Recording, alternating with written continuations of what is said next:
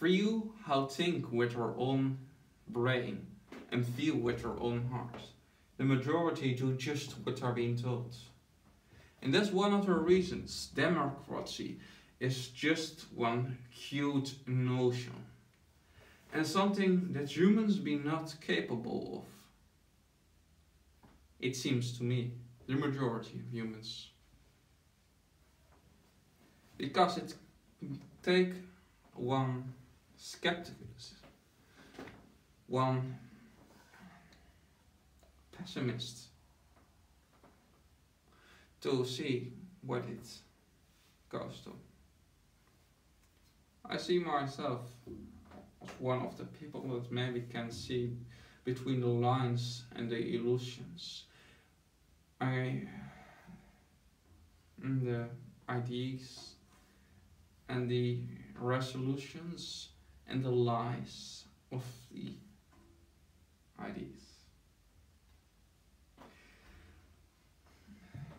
I will not say that I've been always perfect in this, but my skepticism and my wise that I've learned around my life can make me a very good strategist in this part. If democracy ever wants to work, then we have to learn to think in another way. And we have to put our own desires away, because democracy in combination with capitalism is insanity. Capitalism is also a very weird idea.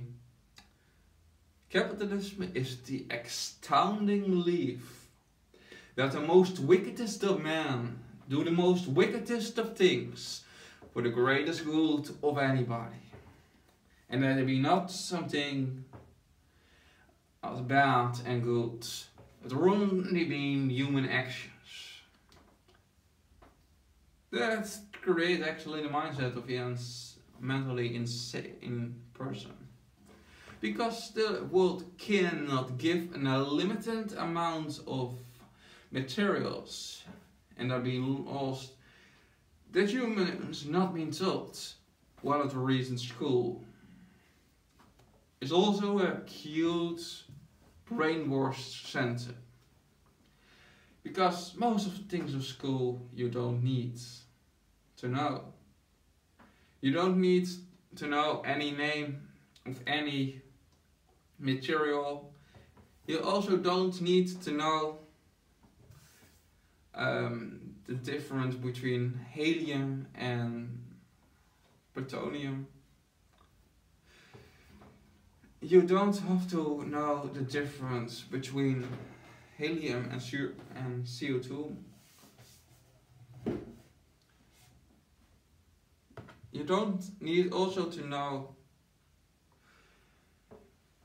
that Hendrik the Fourth abused his children and his wife, and how horrible person he actually been.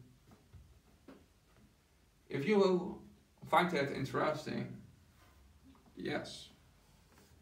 But it's not something that you actually have to know. You also don't have to know that there been a magical genie in the sky that love anybody, but when you do something that I don't like, they are going to put you in hell and let you burn for eternity.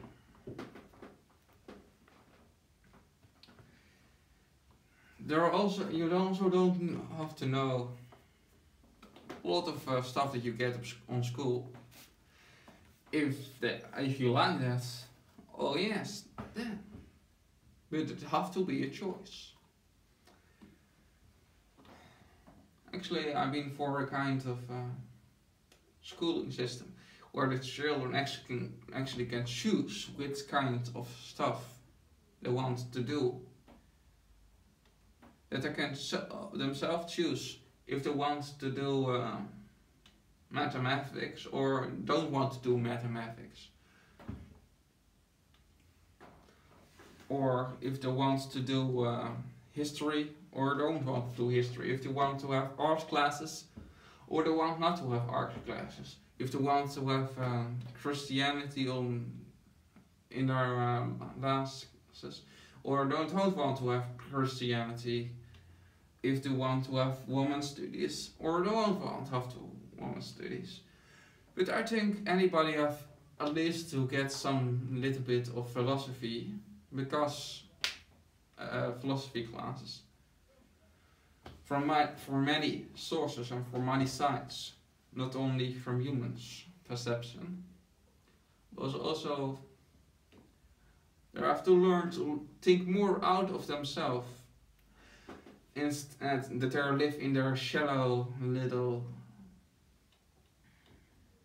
shell and in their own reality. And they have also to learn that not the whole world thinks they are being important and that they're being just a part, a little part in a system far bigger than them. But now go back to capitalism and to democracy. Democracy only works when it's been in small communities. For example, in one little village where nobody can manipulate the outcome, or it becomes very hard to do that. Then they can work. But in a lot big way, just like in most lands, democracy is just a cute notion, a fantasy, because it will always be corrupted. If it not been by votes directly, it will be by the people that believe the lies of their politicians. The politicians, the only thing that they do is lie, be rich, and take profits. They belong to the rich subculture, and they only give about themselves. They don't give about the poor man or the poor animals. Rich men give about the rich things, and that they can do the rich things. They can live their kings and queen lifestyle. So the best person on the place, the kings and queens position, or the big wealthy industry system, is somebody that's been poor. Somebody that's of nothing. Somebody that also don't want to be rich. Somebody that's altruistic. And it is not for nothing that the best leaders mean the ones that don't want to be a leader.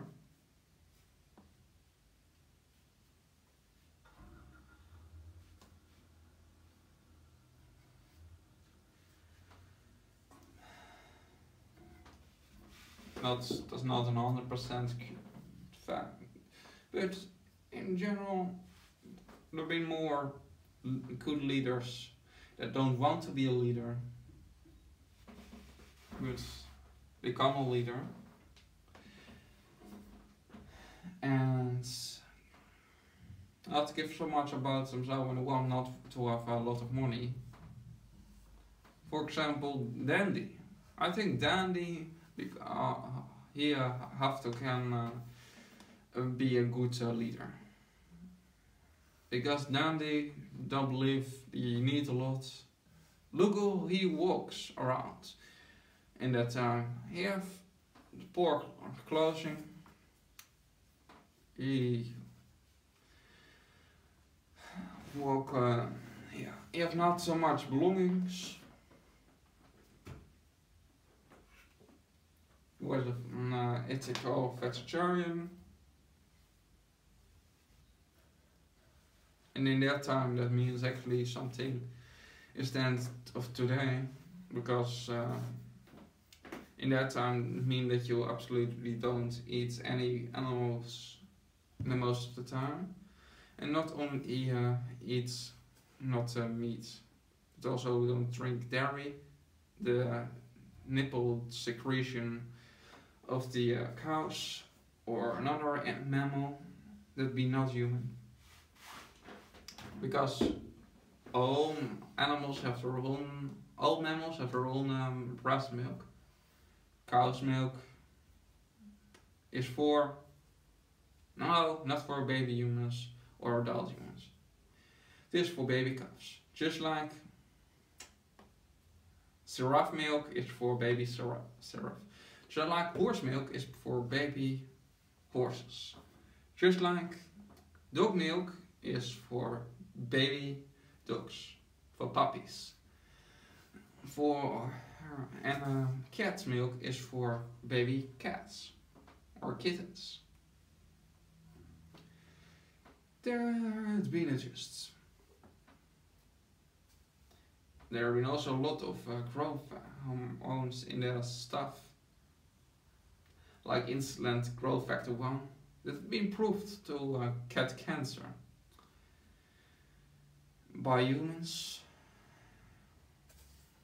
Not only by rats, because animal experiments being delusional and not trustable.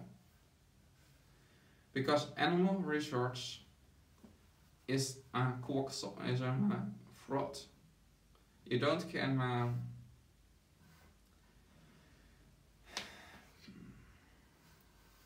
transplant the research from animals to humans. For example, in a scientific research, where they do research on monkeys, on chimpanzees, and bonobos, or some animals like that. It is not important that 99% of the DNA is equal to words of a human. There's more 99% equal. It is important that the 1%, that's the one that make all the studies totally a waste of money, space, and innocent lives. Animal research will not, and go to nothing, ever save one body in their whole life. Animal research is a fraud. The scientists that still use animals in their experiments for human diseases be not only frauds, but are also addicted to an outdated form of research.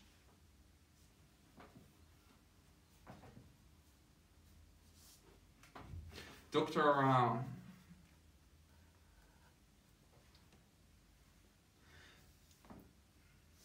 Moore is nothing more than the mad scientist in the movies that people watched in the 70s.